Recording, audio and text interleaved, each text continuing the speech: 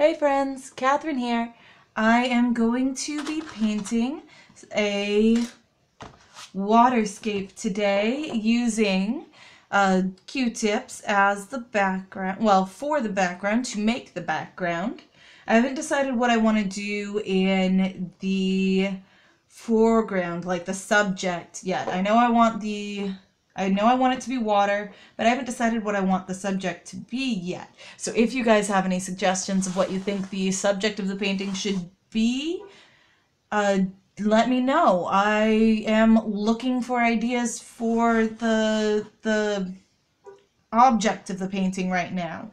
I know that I want a watery background, but I don't know what else yet. So let's get to it.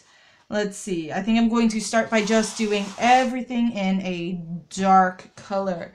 And I want a sponge brush for that. Let me go grab a sponge brush real quick. There we go. There we have it.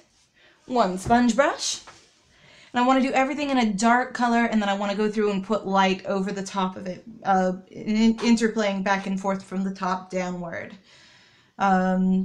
This was a canvas with a pre-printed design on it, but I'm not a particular fan of this design, so we're not going to use that. We're just going to paint right over it. Let's start off with the Delta Cream Coat Navy Blue and see where that takes us. Let's just put some of the blue out on our palette over here. That's probably enough to get started. And I'm probably going to want to darken that up a bit more with like some black. So let's just drop a little bit of black right into the center of it and then mix that all together and see how we like it. Might end up adding a little bit of violet. Oh, this is the Apple Barrel Jet Black, by the way. That's turning out nice and darker. That's coming along to a color that I like. But I do actually probably want to add a little bit of violet to it. Or maybe like a little bit of dark green. Make it greener. Yeah, I want to make it greener. This is the Apple Barrel Christmas Green. Let's just add a little dab of that and see how it treats us. Yeah. Okay. That's a pretty good color, I think. Because it's going to be, since it's going to be water, it's going to be mostly blue, but I think I want it to lean toward green, you know? So let's start laying that on and see how we end up. Okay.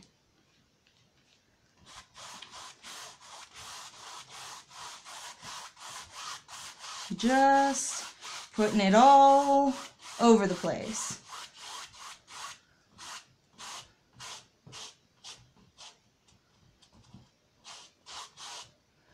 That's actually going farther than I expected it to. Nice. It's not quite entirely covering the printing on here. I don't know if you can see it. It's not quite entirely covering the printing, but I think we can make it work. I think 2 layers and that'll be entirely covered.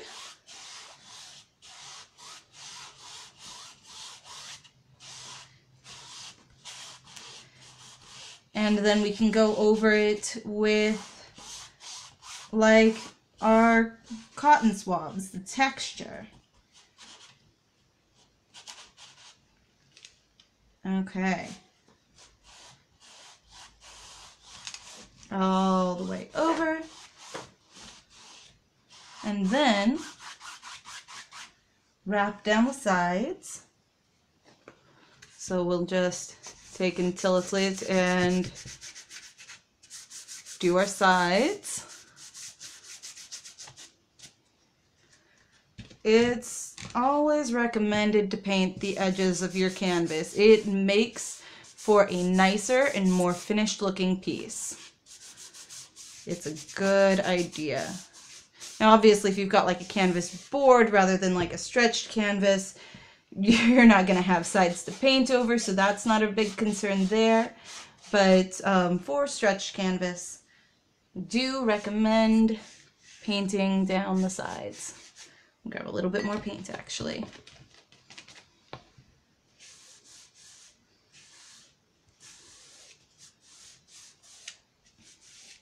Go. One more side to go.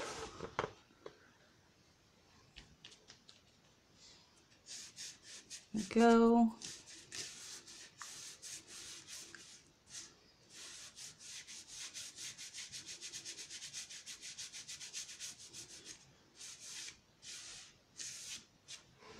Okay. All right, and now for a second coat so that it really covers this up and make sure that we don't have any of that pre-printing showing through. So let's scooch this back into frame. There we go. And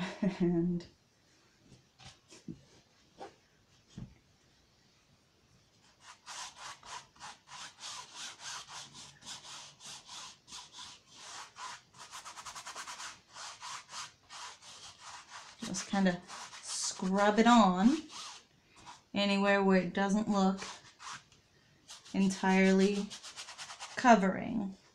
Anywhere where I can see any of the pre-printing showing through or anything like that.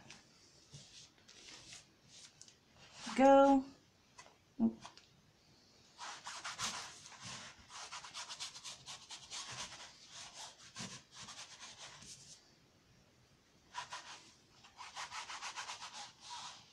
Now you're probably looking at this and saying, I may as well have not had it in, have added any green because it doesn't look particularly green. It just looks dark.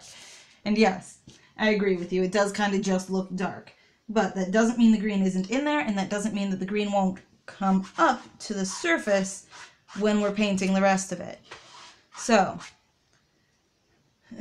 please excuse me. Oh, so we've got that background done. Got a second coat on that should cover everything. Now let's start with our other colors. Pull that out of the way. Grab a new one. And let's start with some white. This is a Delta Cream Coat white. We'll put a generous amount of that on there. And then maybe our Delta Cream Coat Ultra Blue. See how we like that.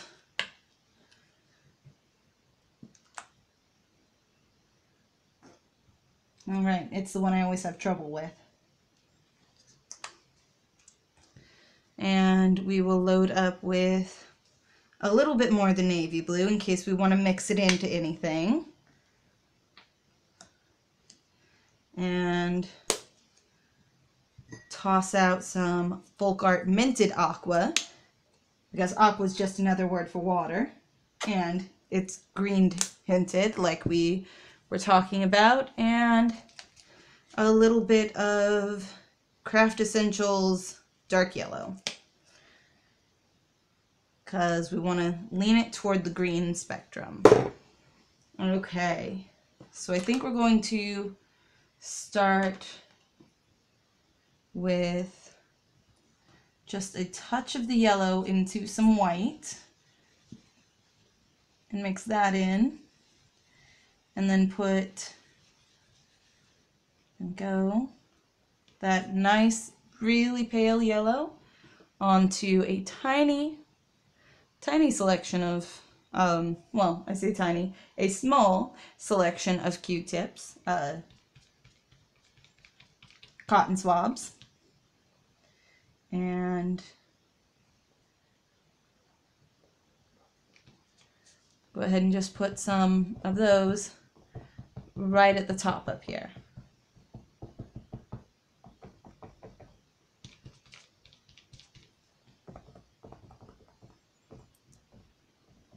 Okay, sort of like that, because it's going to be narrowing, like it's getting further away,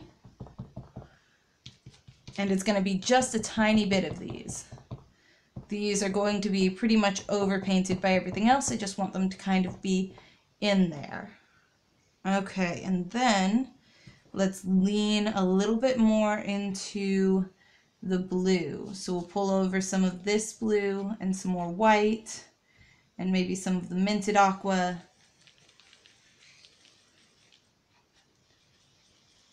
Go. And then go into that with the same dauber that we had before and just kind of go through that color that we laid down to begin with, I think. Just kind of through it and covering over it. And then go a little bit darker. Take it a little bit darker.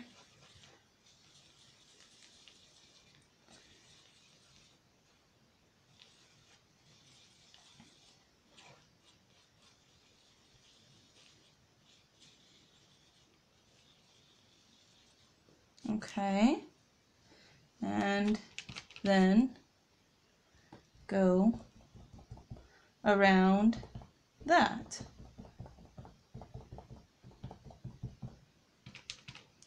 Pick some more up, go back in, around that, further out to the edges, down below and through and underneath and around. Just kind of something creating a bit more width and depth and things like that. All those words that you use when describing water. You know the ones.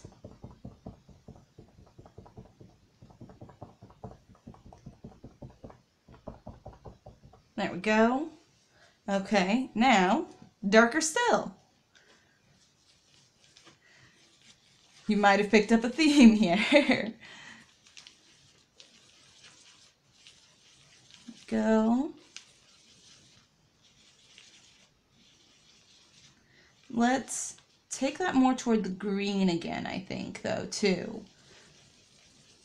Going darker and more green a little bit. Start introducing some of this, maybe.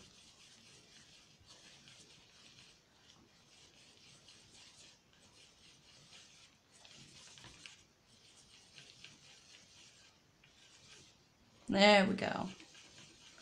That's something looking like a color that I'm liking for the next stage. Okay. Up into the corners and somewhat across the previous ones, because we are going to pick up some of that previous color is going to show through. Go.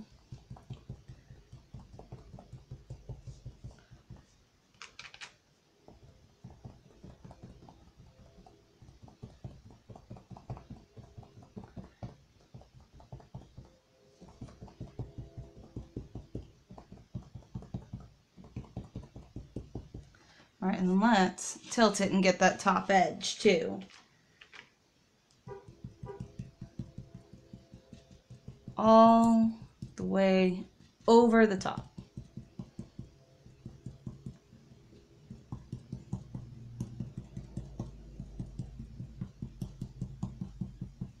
Just kind of dab everything around, fill the space in, get it all around. There we go. And then around the sides a little bit too, because that's going to be color wrapping down the sides.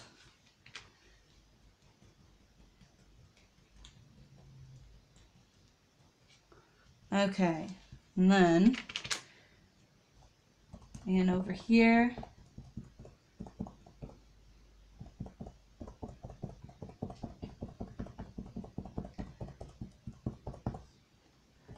okay, somewhat in this direction, maybe.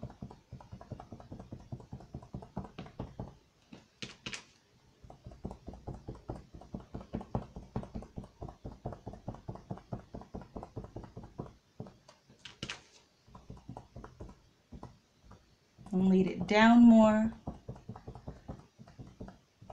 It's just because the lightest part isn't still showing in those bottom ripples. I'm trying to create ripples here, kind of. Sort of. If you can tell. You may not be able to tell. Who knows? Who knows what it'll look like until it's done. These things change. But I'm sort of trying to make like a ripple-y thing going on.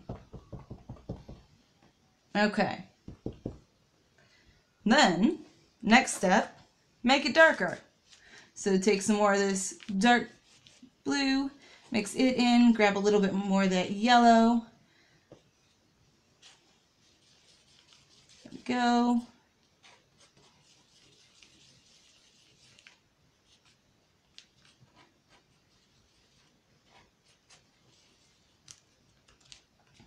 I'm definitely going to end up having to get out more of the darker blue, but we'll see how that goes.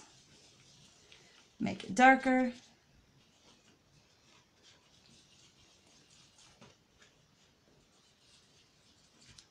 Okay, then continue on. Grab some more, take that, run it in and around and out and in between and bring it down and around the outside without dipping all of my fingers into it completely. I don't know if you guys have noticed, but painting is not a clean thing for me. It's fine. It'll be fine. It's just not a clean thing. It's not a clean activity.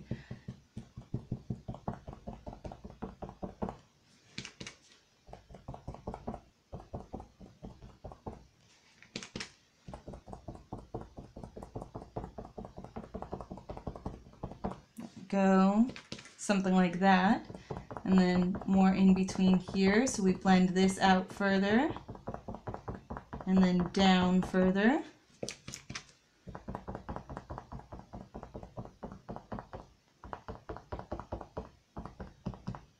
Because the idea is to go out and down. Or something like that, maybe. Who knows? Who knows with these things? The idea is just keep daubing until it's something that you like. That's the idea.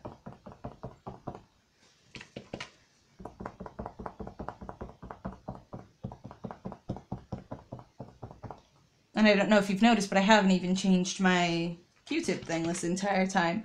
And honestly, when you're gradiating from a lighter color to a darker color, or as long as you're going the same direction, you don't really need to change. Doesn't really need to swap out for different colors. I don't think, anyway. Who knows? We'll see. We'll see what it ends up like, and then we'll know. We will find out.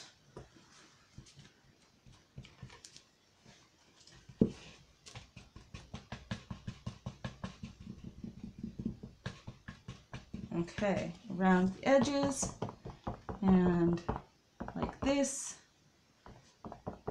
and maybe like right there. Cover up some of that darker color that's coming through. Now make it darker.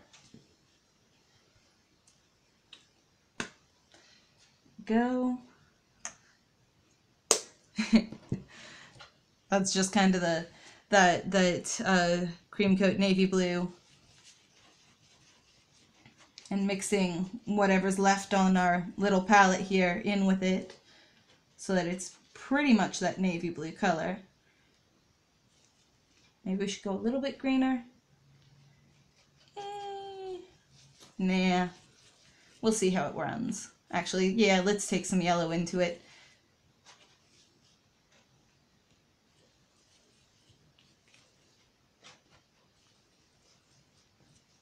There we go. Okay. like that. Now, dab it in and see how it goes.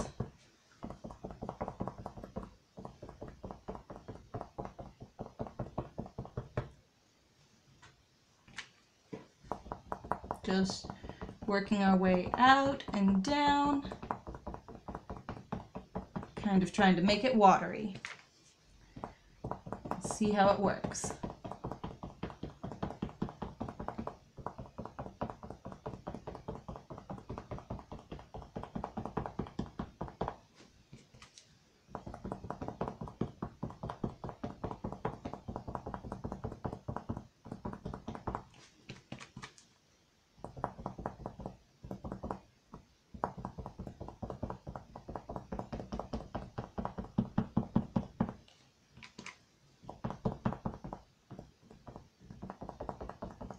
Go.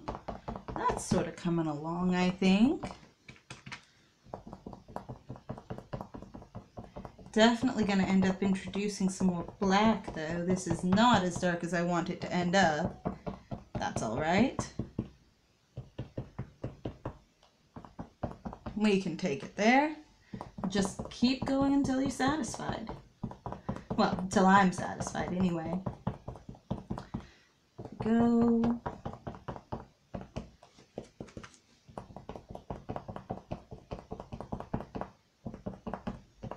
Let's actually take this one out kind of wide. Wider than we were previously bringing them. Start to make it a bit more diffuse.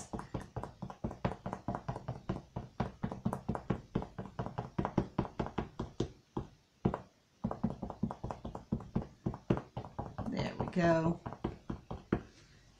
And then around the edges.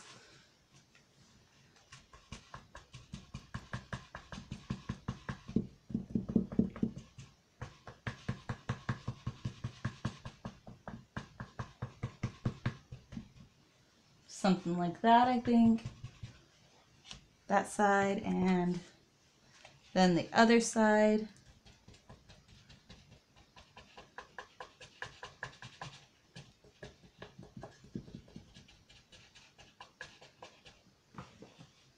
Okay, now, darker. I think we're going to have to start tilting into the black. So let's pull up a little bit of black. Ooh, that might be too much. I don't know. We'll see. We will mix it together and we will find out. Yeah, that's going to be too much black. Let's take some yellow into that. That was maybe not the direction that we wanted to go. Maybe some white. Might lighten it up some.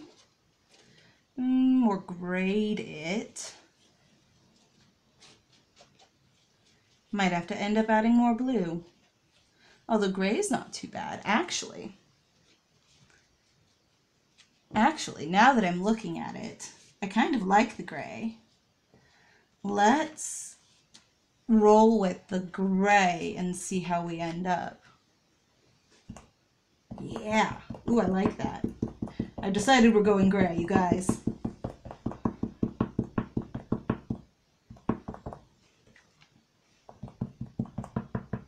I also punched a hole in my thing. So I've got gray on my placemat now too. That's all right. It'll be what it'll be. Ooh, but I do like that gray, and it's darkening it up to a place that I actually want it to be. That was a good choice. That was a choice and not an accident, and it was a good choice. Because I'm liking the direction that that's going.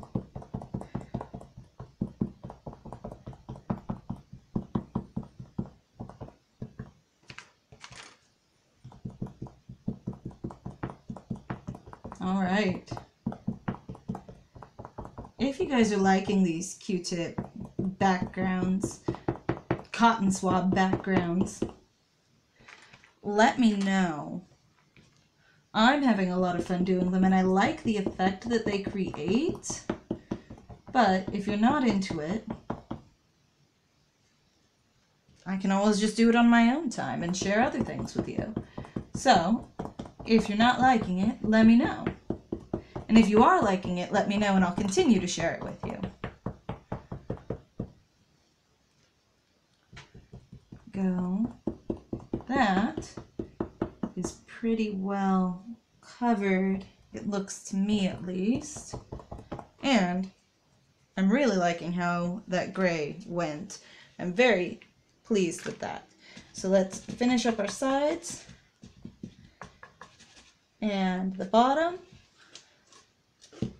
and we will call it a day.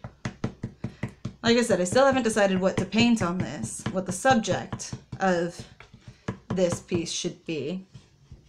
I'm kind of leaning toward a Cthulhu, or maybe a dolphin. If you have any suggestions, I'd be happy to hear from you, because I just don't know. I don't know what I want to do. Something. I want to do something. What that is yet, though, I do not know. So, tell me what you would do. Tell me what you would paint. Tell me what you think I should try. And I might do it. Go, let's see, finish this edge up.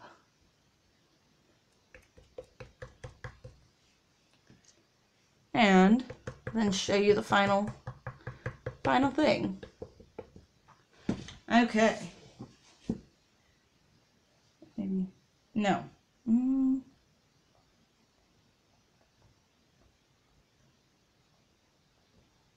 Too dark. I shouldn't have done that in the middle. Now I've got to commit to it. There we go.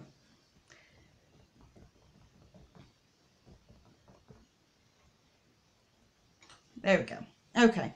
Anyway, suggest things that you would like to see painted over top of this. And I might do one of them. Who knows? Anything could happen. I hope you guys like it. If you do, let me know. Leave a like, leave a comment, and remember to subscribe. And I will see you guys all later. Bye!